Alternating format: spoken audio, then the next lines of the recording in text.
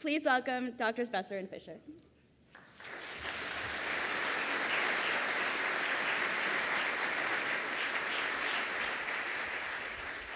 Thank you for that introduction, and it's a pleasure to be here with this esteemed group of speakers. It is customary at the time of significant transition at an institution to reflect back on the beginnings of that institution, on the accomplishment of the founders, and on the progress that has been made following their pioneering work.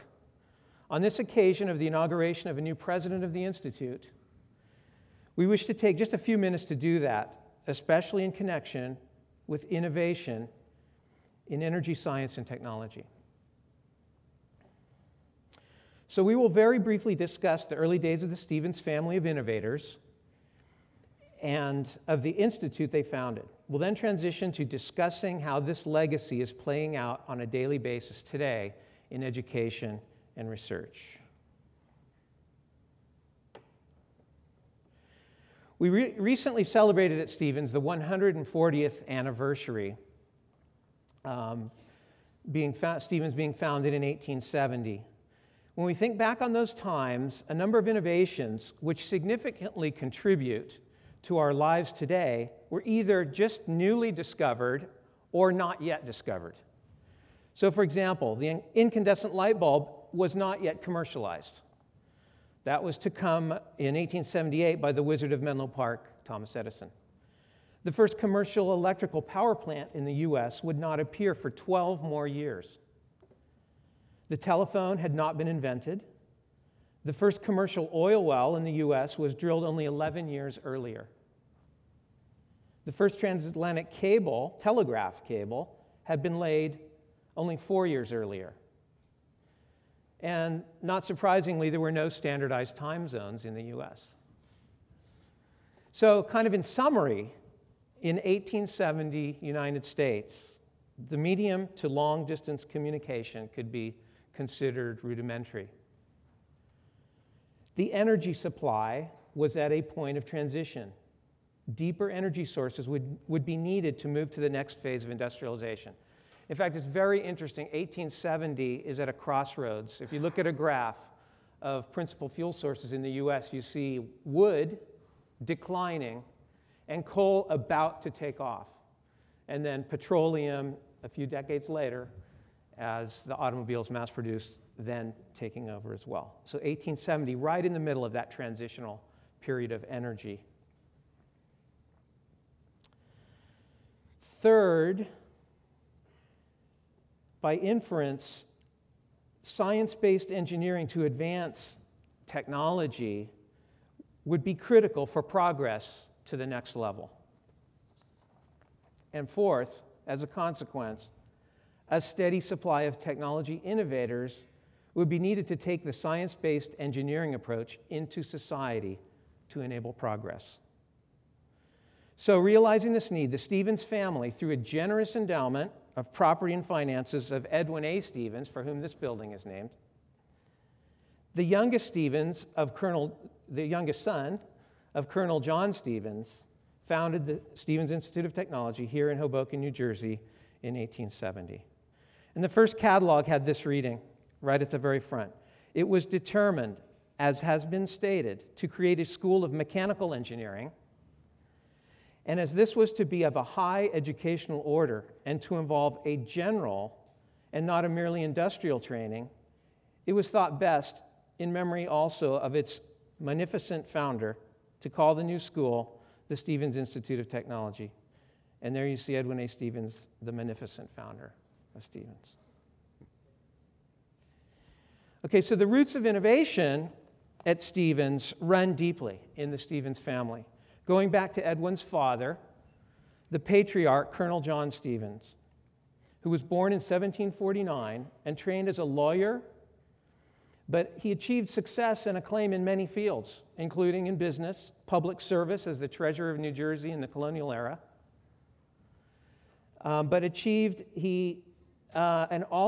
he made significant achievements in technology, especially in power generation and transportation. So I'd like to, rather than go through a litany of his accomplishments, just focus on one from the area of steam power generation. So in the late 1700s, Colonel John was focusing on a new steamboat concept to use as a ferry for the harbors and rivers surrounding New York City. And in realizing this concept, he produced a design for the steam engine boiler, which you see in the figure there, which immediately addressed the significant problems of steam power, namely safety, efficiency, and performance. So his concept involved dividing up the boiler from being a single container into a number of sections in the form of dozens of 2-inch diameter copper tubes that you can see running along the length of the boiler there. And so water would enter the tubes and the fire was outside the tubes. So immediately safety was improved due to greater strength of the smaller diameter and the lower volume of water that was contained. The improved strength permitted higher pressure operation, which improved efficiency and performance. And a key here would be obvious to most any of our undergrads in engineering, that all of that additional surface area promoted heat transfer in the system. So this elegant and yet straightforward approach was patented with the help of one of Colonel John's other sons, John Cox Stevens, who you see there, in 1803 in the US and in 1805 in England. And here you see the 1805 patent document. And the development early on, so this we're talking the turn of the century there, was called by H.W. Dickinson in his 2011 book, A Surprising Anticipation of Subsequent Development. So this anticipation, this legacy, can be appreciated by considering the significant work that appeared afterward. Ultimately, patents for multi-tube boilers that built on this concept appeared in France in 1828 and England in 1829. And then more than 60 years later, the Americans Babcock and Wilcox obtained a patent for a boiler variant that launched them into a successful steam generation business made possible by the multi-tube boiler. Modern steam turbines, which closely reflect the legacy of Colonel John, have water tube boilers. More than half the energy produced in the world today comes from water tube boilers. Stevens' innovation was evident early on in the new institute as well. In the late 19th century, the technical education movement called for a greater incorporation of the scientific basis of technology and a hands-on approach. Stevens chose to emphasize hands-on experiences in fundamental phenomena, labs involving operation and testing of practical systems, capstone projects by student teams, and exposure to innovation and entrepreneurship through projects with outside industry involvement. These are all things we do today. These are things that we value today at Stevens, and they form a vital part of our curriculum. The photo at the left shows the physical laboratory, which was actually located behind that wall in this building, in the original building of the Institute. In this and other labs, students performed hands-on measurements on equipment replicated from high-impact publications of science and engineering. Two of these setups used to characterize the behavior of steam and their critical thermophysical parameters for steam power are shown there as well. The list at the right is a list from the 1878 catalog on the courses. It says order of exercises, in experimental mechanics, the course on experimental mechanics. So these are the experiments that they did in that class, in that course. At Stevens today, the systems lab in mechanical and chemical engineering and in other majors, they follow a very similar approach, performing experiments relevant to real-world applications in industry. The founding faculty of Stevens were active in not only teaching and creating a new curriculum in the early days, but were actively publishing in scholarly journals. And there's just a little list there at the right that you see of a few of those publications. But each of these have the energy theme, where you see discussion of hydrocarbon fuels, solar science, hydrogen chemistry, and of course steam power. To briefly highlight two other contributions of early faculty in the energy area, faculty were involved in early innovation of coal-based fuels. In 1918, researchers here were the first to implement anthracite coal in steam engines. Anthracite was is the highest energy content form of coal and had just been discovered 20 years prior. A second area of involvement was by Professor Coleman Sellers, who you see in the back right hand of that photo as part of a prestigious international commission to decide on the appropriate technology to be used at Niagara Falls. The chairman of that committee is the formidable Lord Kelvin, seated in the center of the group there. And they chose the energy technology, power generation technology, that finally came on stream in 1896. At Stevens today, once we fast forward to the current situation, the early innovation and commitment of the Stevens family and the Institute faculty have borne fruit as we consider just a partial list of accomplishments of what you see there. And what is of particular note are the items that truly convey the societal impact that the founders sought. And I won't go through the list, but what you can see is that the Institute is steadily supplying talented technology and technology innovators to society, and it is doing it cost effectively. Oops, sorry, go back. So as a small school, we choose to focus research efforts in just a few key thematic areas that we're going to go into as the next part of this presentation. The three thrusts you see labeled there or listed down at the bottom. I'm going to cover the first two just in highlight, and then I'll turn over the presentation to Professor Fisher to present nanotechnology and the multiscale systems area. So the first thrust is in the area of secure systems, which covers security in the maritime domain and in information and communications technology. The port security theme is a natural topic of research given Stevens' legacy in maritime engineering and transportation. And the National Center for Secure and Resilient Maritime Commerce, which is the focal point of the activity, is sponsored by the Department of Homeland Security. In systems engineering and enterprise management, that group here provides graduate education and conducts doctoral research to address the complex problems facing society through the holistic process involved in the systems engineering approach. The Systems Engineering Research Center is one of only 14 university-affiliated research centers, or UARCs, that are sponsored by the Department of Defense. It was founded in 2007 as a collaboration of 20 universities with Stevens as the lead. Thank you, Ron. The third research thrust of Stevens that I'd like to spend a little bit more time talking about today is nanotechnology and multiscale systems. The vision of this theme, of this research thrust, is to enable systems-level integration and implementation over a broad spectrum of length scales, cutting across engineering, sciences, and life sciences disciplines with nanotechnology as a key driver. As you can see, there are over 33 affiliated faculty whose research, wholly or in part, is associated with this research thrust.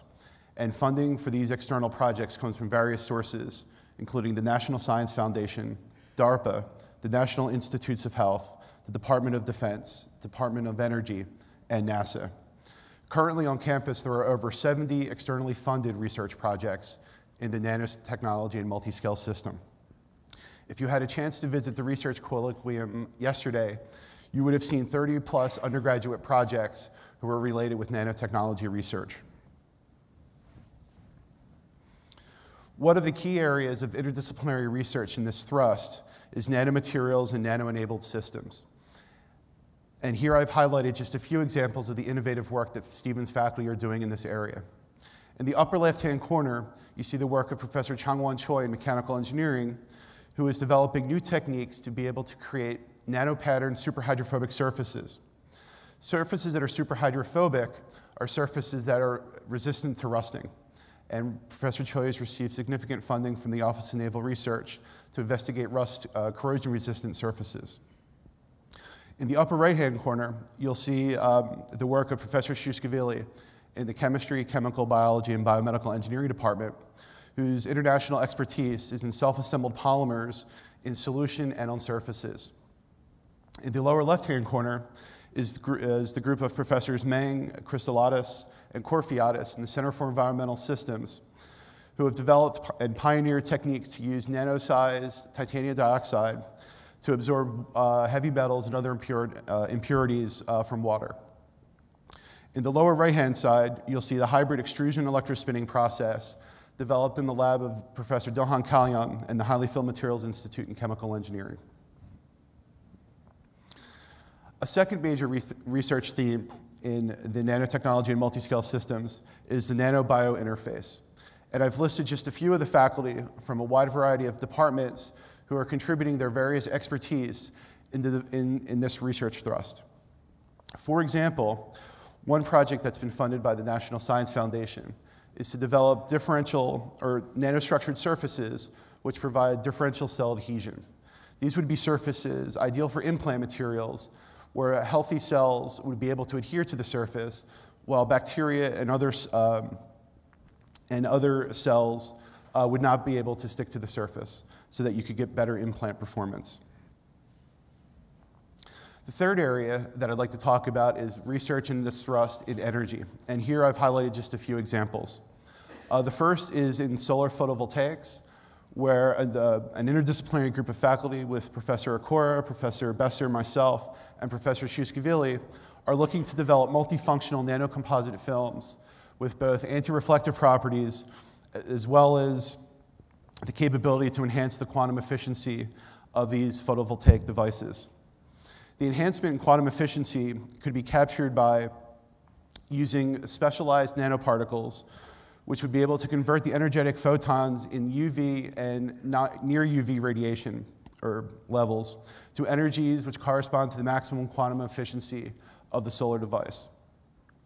The approaches that we're investigating use layer-by-layer technology and a layer-by-layer approach, which we are interested in because it could be potentially environmentally friendly and potentially scalable, and we're pursuing these ideas with industry sponsors and industry collaborators. The second area is energy harvesting and energy scavenging. Here the idea is to convert ambient energy in a given environment to create low levels of electrical energy, which could be useful for different applications.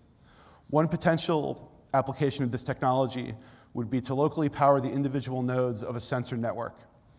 This sensor network could be used in homeland security or in national infrastructure. For example, to monitor the structural health of critical civil infrastructure such as bridges and roads. In this area, I've highlighted a few work that is being done in mechanical engineering. In the upper right-hand corner, you'll see multifunctional nanowires and nanofibers. PZT is the gold standard of piezoelectric materials, and Professor Young Shi and his students have patented a way to make PZT nanofibers, which could have very innovative applications as nano and microscale energy harvesting transduction mechanisms. In the lower left-hand corner is work of myself with Professors Prasad and Capillary, looking at developing new techniques for ambient vibration energy harvesting. And in addition, we're pursuing techniques which can make an autonomous system where we would be able to automatically tune the resonance of our device to match the environmental source frequency. In the lower right-hand corner is an energy harvesting project with a number of collaborators in mechanical engineering led by Professors Manichuri and Pojaraju, looking at using energy harvesting from energetic materials. The third work in the energy theme in the nano and multiscale research thrust at Stevens is graphene for energy applications. Okay? Research in graphene led to the 2010 Nobel Prize. And there's a number of different faculty and different research projects who are doing very leading edge, very innovative work in this area. For example, on the lower left-hand corner of the screen, is from a recent paper from Professors Yang in mechanical engineering, Professor Stefan Strauff, and his students in physics, investigating the fundamental optoelectrical properties of graphene. In the upper right-hand corner is work being done in Professor Yang's group in mechanical engineering, pursuing novel ways to do nanomanufacturing to create 3D graphene carbon nanotube multi-stack architectures for portable power systems. Here, the idea of using carbon nanotube spacers to separate the individual layers of graphene could prevent agglomeration of graphene sheets and lead to increased surface area, which could lead to enhanced supercapacitor performance. In the lower right-hand corner is the work from Professor Wu Li's group in the chemical engineering and material science departments, where they were the first group to use inkjet printing and thermal reduction of graphene to create graphene oxide. Okay, this technique as a patent pending. Okay. I did want to touch on some of the research that's being done outside of the nano and multiscale system work, but that's still related to energy. And there are some great examples of that in the Davidson laboratory. On the left is Seahorse Power, LLC, which is a new Stevens startup company, which is developing offshore energy technology, core technologies, to be able to harness energy from the ocean. Their patented design is based on shoaling wave energy. This approach increases the amplitude of existing waves and increases the amplitude of the bobbing of the device and has led to a 400% increase in the energy production. On the right-hand side is perhaps one of the newest projects in the School of Engineering, which is the offshore wind energy project funded by the Department of Energy. Here, Professor Tom Harrington and colleagues are looking at developing LiDAR techniques to be able to acquire 3D maps of offshore wind speeds, which would be useful for optimizing offshore wind turbine performance. Okay. So in conclusion, the legacy of Stevens has been driving innovation. We have seen this in the founders, and we hope that we can continue this excellent tradition today. There are a number of educational projects and educational initiatives which we are developing to try to increase and facilitate innovation, entrepreneurship within our undergraduate students. Some of these projects would include an NSF GK-12 funded project where we are working with PhD students who are working, spending 10 hours a week working in local high schools to excite those students about science and engineering, while at the same time helping our PhD students become better communicators of their technical research. There is also a project sponsored by the National Science Foundation where Stevens and the Center for Innovation in Engineering and Science Education are training middle school teachers, over 400 middle school teachers in the next 5 years, to be more competent and more and have better fundamentals in science, in the science courses, so that they can transfer that knowledge to their students. So in the end, we see Stevens as a campus, as a testbed, as an incubator for innovation, both in education and in energy. Thank you.